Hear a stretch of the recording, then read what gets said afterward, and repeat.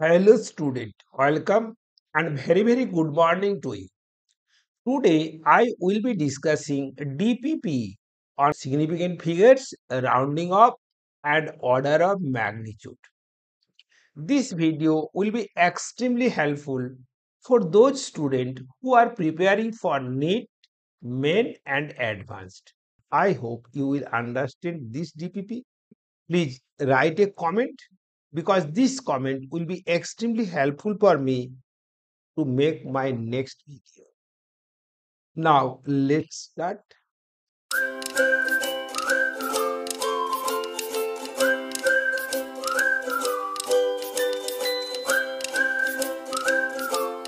Look at this question number 1. The number of significant figure in this. Look at this. 0 after the decimal point is significant and non-zero digits are always significant. The zeros between decimal point and non-zero digits are not significant. So number of significant figure is 4. Okay, option 2 correct. Look at this. Which of the following highest number of significant figure? Look at this. This is only one significant figure. This is 3 and this is the, look at this. This is the 4. Okay, and this is the, look at this. This is the 5. Okay, no problem. Therefore, maximum number of significant figure is equal to 5. Now, question number 3. Given P equal to 0.0030, Q equal to this, R equal to this, the number of significant figure PQR are respectively. Look at this. P has significant figure only 2 because these two zeros are not significant. Here number of significant figure is 3 and R has significant figure of 4. So 2, 3, 4 is the correct option. Okay. Now question number 4. After rounding off the number 4621 to two significant figure. Look at this. This is the two significant figure. After two significant figure, this is the 21. So the actual is the 4600.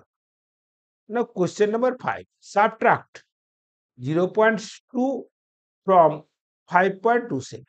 So look at this. This is the minus 2. So look at this. This is the 5.07. So this is the 5.1. Okay. Look at this. This option is correct. Now question number 6. Arithmetic this into this. But as a result of experimental measurement, the best way to express the product. Look at this. It has 3 significant figure. It has 5 significant figure. So in multiplication, the significant figure of the result is the significant figure of that number which has which has least significant figure. So look at this here 55. So here 55.4 is the answer. Okay.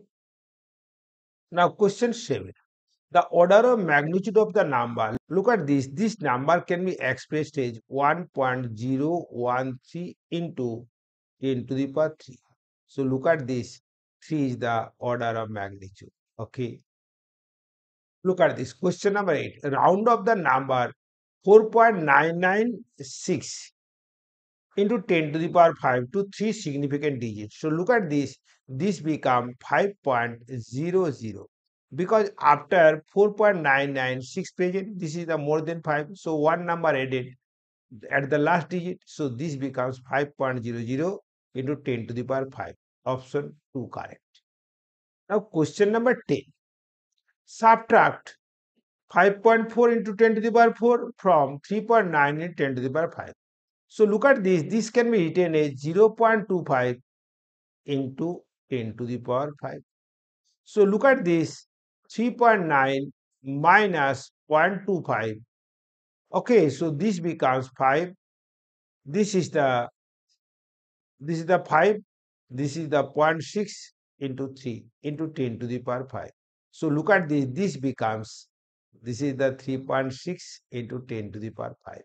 Because before 5 there is an even number, so no addition takes place. The result is 3.6 into 10 to the power 5. Many thanks for watching this video.